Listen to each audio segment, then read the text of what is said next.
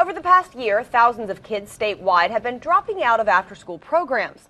Lawmakers changed the eligibility requirements for vouchers for after-school care, and now more than 30,000 kids are no longer eligible.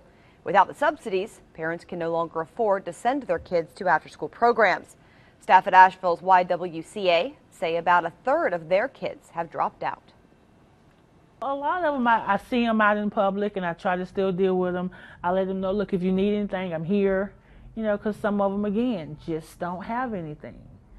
And we was something that they needed, and now somebody else who's up higher saying you don't need to go anymore or you can't go anymore. Child care staff across the mountains are urging people to call their local legislators to get those vouchers reinstated. Only parents who are full-time students or employed full-time are eligible for the subsidies.